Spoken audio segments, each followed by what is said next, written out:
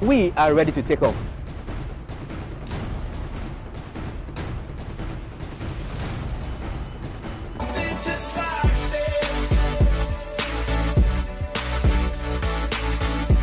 Here on Ultimate Sports is going to be informative, educative, talent development, of course, interviewing of the various sporting personalities here in Ghana and beyond. Then there is bragging rights, where we'll be touching base with the teaming fans in the various sports bar before, after the various matches. Arsenal don't make me down. They are going to win today's game 2-0. That's the position order. Second one or and yes, by chance or Remember, we bring you nothing but the very best in the world of sports, ranging from boxing, basketball, badminton, and what have you. We bring you more talent hunting episodes, of course, on this very network. My name is Sami Ofosuyene, with me Dennis Kwekumo. Together, we bring you Ultimate Sports right here on HS Television.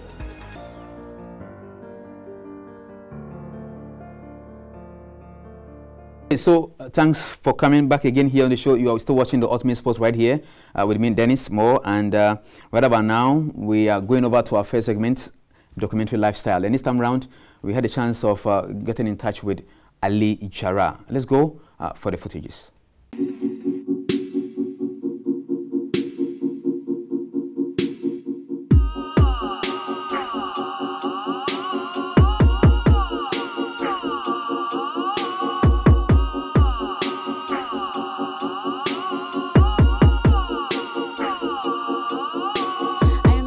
Daniel Nee Mentor, and he's coming to tell us how he works hand to hand with Ali Jarra. So Daniel, how do you work hand to hand with Ali Jarra? Okay, I'd like to touch on the aspect of how I even met Ali Jarra in the first place. When I entered into the disability fraternity, he's one of the key people who also approached me to welcome me to join their fraternity. And he shared his experience with me as well.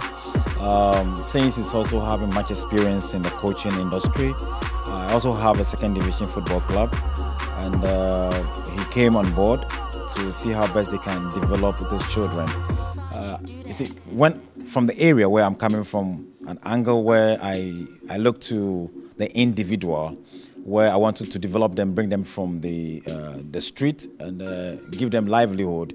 I decided also to do football, but this time I want to give talented people who really need help. So we collaborated and we got Ali Jarra on board. So he's among the technical team that are training these boys very well in the club. Former Coach Hini, late Coach Hini, also working hand with Ali Jarra with me in the club to see how best they can really develop the talent these young guys are having. So how is it working with him? It's great. It's great. He has the passion to support persons who are really in need. And since I have the same dream, it's like working together. Passionately, we know what we're doing and we love doing it. And it's really cool working with Ali Jarra. That's great. Thank you very much, Nee.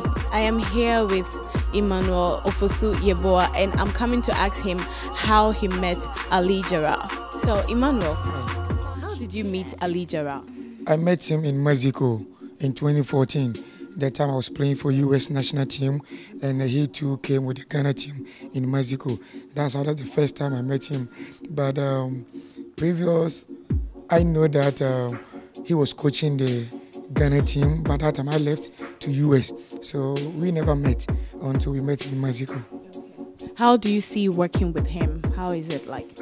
You know, he was not a physically challenged person before he got his injury to be part of the amputee team.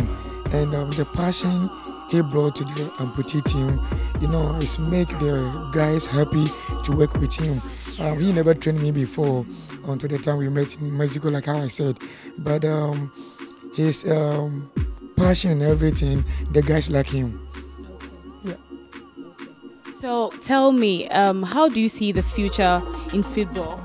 It's very bright. It's very bright. Now I came to support my fellow amputees to organize league here in Ghana to make Ghana soccer perfect than the Ebus one. So, for instance, I'm involved and Coach Eli involved.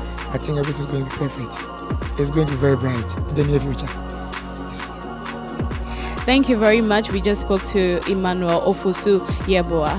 Yeah, of course, everybody knows when we talk about Ali Jarra, and I think he's one of Ghana's most outrageous and then most famous goalkeeping.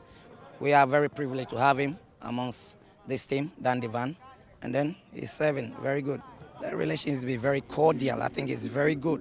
He can work anywhere around the world. I think so. He's very great. Of course, you know, he's been in the game. He's passed through the drills. He knows what we talk about football. He's been with the team, and then I think he's helping the coaching department as well in the goalkeeping department. It's very good having him. The impact is when everybody would like to have Ali Jarra in his team. So when you are privileged like this, whenever he steps on the field, you could see what will happen. The boys, everybody listens to him, and then things go on smoothly for us. I think if not for his sickness, you should know. Even at this stage, look at the way he's working. So I don't know what to say about him, but hey, it's very good for us, for him. My final words is, I think I'm very lucky to have him as the technical head of this team. So we share ideas together, we do everything together, and it's working for the team. And the development as well is going on well. And we think these guys are the future leaders in Ghana football.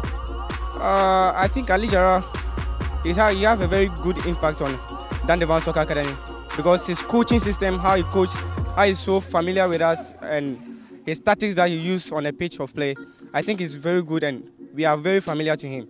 We want to adopt his style of play since he was in the national teams and everything. To me, when I came to Dan Divan Soccer Academy, I was having problems with my crossing ability.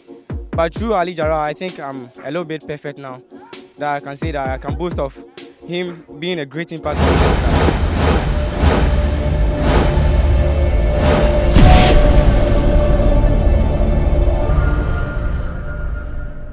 My name is Ali Jarra, former Ghanaian international. I was born and bred in Mamplobi. We have 7 siblings. My mother's name is Aishatu Jarra. My father is Abubakar Jarra. 7 in number, 6 boys, 1 girl. I started from Confidence institutions. After Confidence, I went to ATTC, Accra Technical Training Center, which I studied refrigeration.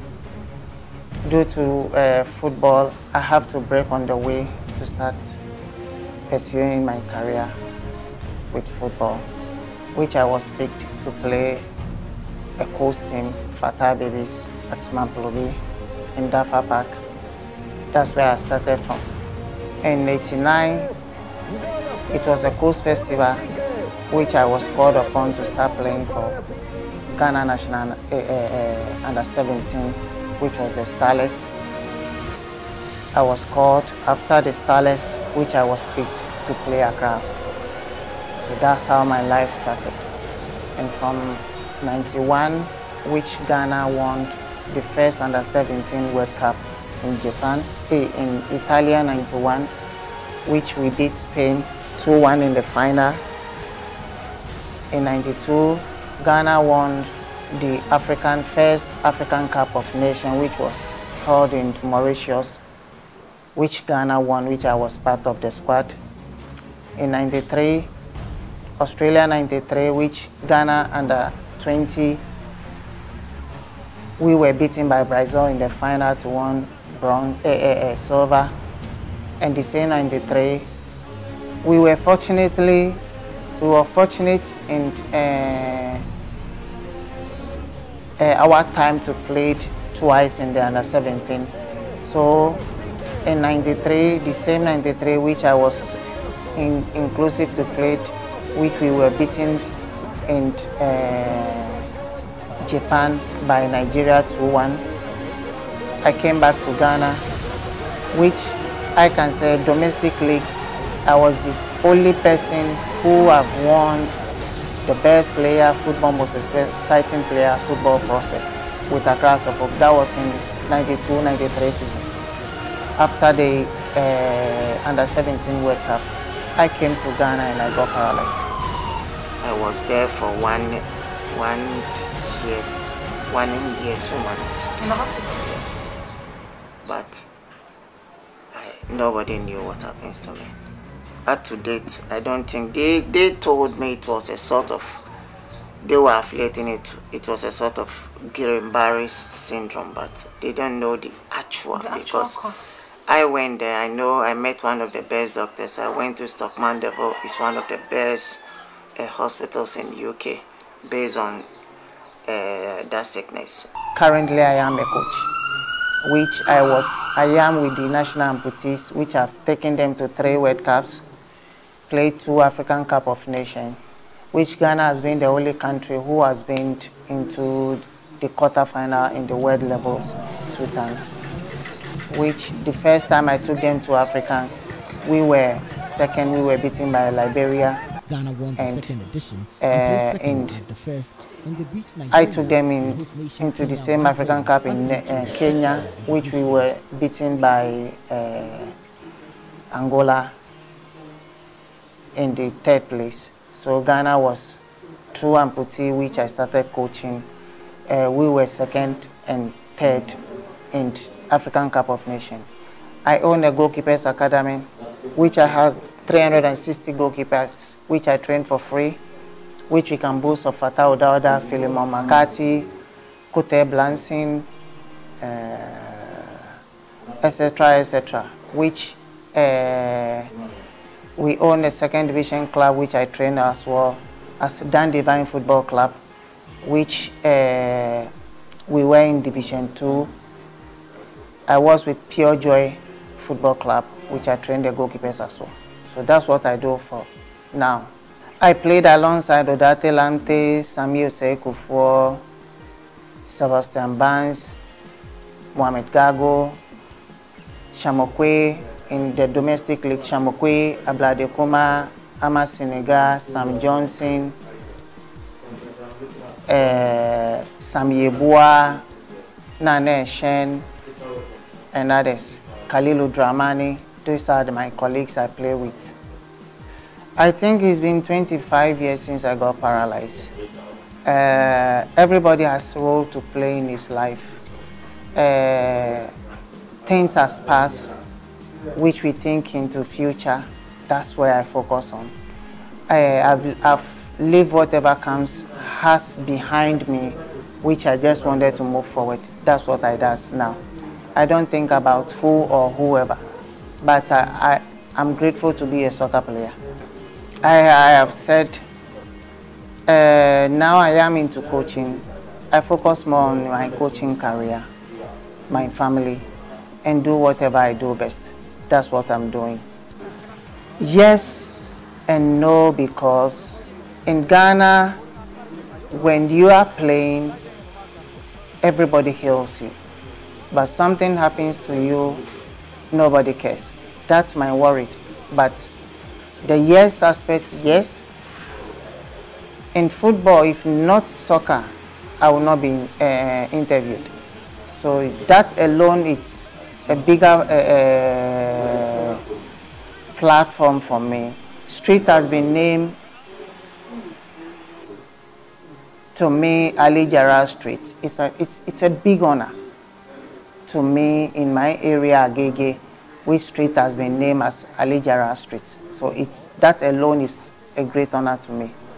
Yes, I am grateful to Ghanaians because I can't call all names. I'm most grateful to Ghanaians who knew exactly what I've done for the nation, who understands what I'm doing, which I'm grateful to each and everybody. I think each and every Ghanaian is a soccer player who gets up in the morning, picks a sponge, start playing 30s, is a soccer player. But I was picked upon to join the coach team whilst we were playing. At first I was a soccer player, which we were playing. I was picked to join a coach team. And joining the coach team was a great honor, which I thought I can be a best goalkeeper. because when I go there, I see the goalkeepers impose, they play the shots, we run and pick the ball and give them back to them. So we started gradually, I was imposed and I start doing what I know best and I become a goalkeeper. I wasn't looking at anybody. I grew up at an area where it only stars, soccer stars who lives in that area. And I think I would say I step into the shoes of Salif Ansan because he taught me what to do and what to do best. So I don't grow up to say I wanted to be like someone, but I saw someone who is one of the best, which I followed. And I'm grateful to Salif Ansan to whatever he has, late Salif Ansan to whatever he has done. So because he gave me the chance, he taught me how to keep, he showed me the way to the top. I think my mother don't allow me to play soccer because he said there is medicine in football, or she doesn't allow it. But my father is more of a sportsman, but not in terms of soccer, but in terms of horse racing. He's a trainer based on horse racing. So my dad supported me, showed me what to do. If I want to do, I should do its best. And I think it yields by taking whatever channel I took, I think was the best for me. Whatever have name exists, but I don't believe in medicine in football. Football is based on purely mental toughness and skill. Medicine doesn't occur in method in football because we go to play in hole whereby every voodoo person comes out to support Vorade, but at the end of the day, House of Oak will win. So medicine alone, I don't think medicine exists in football. I think in my time, it wasn't like this rain, whereby every junction you will see people praying or churches around. No, people believe in spiritual ways. At the time we were playing, but a player calls from, we're being called from RTU, which it comes to the national team one week, he goes back home. Shows there's nothing calls medicine in football. But you could see the reason why 91 Ghana won the Under-17 World Cup in Italy, because we were united, we know how to play, and we are prayerful. So we were more united. That's why we were able to win the 91 World Cup. It wasn't any medicine or whatever, no. Everybody has his own way to believe whatever he believes in. People thought any other ways, but I don't think so. I take it in the good form. Life is a challenge. It comes my way to know that there is somebody called God. That's Ali. That's my belief. People related it into, I followed people's wife, my malam, whatever happens, but I didn't believe so. Because out of this sickness, if you go into the medical way, out of 100%, you will not get even 1% to survive. But I am part of the luckiest people to be able to walk the way I am, having my 80% fit. So I'm most grateful to the Almighty. I don't relate my situation to anybody. It's vice versa. My father won by Ali Jarra making the name. My mother won by telling me not to play football because there's medicine in football. So it's vice versa. For the past 2 seasons, from the first to 8 and the last to 16, it's a bit challenging. So we can say Ghana football is climbing up, and we pray that it climbs up. Whilst we've been giving birth each and every day and giving male children birth, shows we have the bright future of Ghana football. But it's up to us to put up a good structures so that everybody can climb to the top. I think football is a seasonal job. These young up-and-coming players should be closer to the former generation players. The mistake they've done in the future, they will advise them not to do the same mistakes. Because football is a seasonal job. I played mine for only 2.5 years. Maybe you will not progress to 10 years, 15 years, so that you'll be able to take good care of whatever the Almighty God will give you, so that in the near future, you will not go house to house begging. This year will be 25th year since I got paralyzed. 25 years, and I'm most grateful to each and every Ghanaian for their prayers and their support. I'm most grateful to each and every Ghanaian.